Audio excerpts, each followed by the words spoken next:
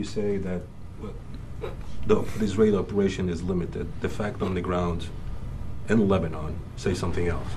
You're talking about limited incursion. What about the widespread airstrikes daily, including Beirut? What about what the UN just said, that almost a quarter of Lebanon is under forced evacuation? Let me put it this way. If Washington, D.C. is being bombed every night, 60 million Americans have to flee their houses, quarter of the nation.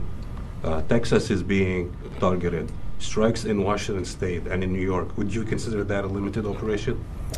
Yeah, what I said, Fadi, was in terms of their ground operations, what we continue to see is a limited in scope in terms of ground operations. As far as their broad efforts against Lebanese Hezbollah, again, we continue to have conversations with our Israeli partners in terms of the size and scope of what they're doing, recognizing, again, as we've highlighted, the importance of not only enabling the defense of Israel, but also thinking through what's next in terms of regional security and stability, taking civilian safety into account in terms of planning and operations.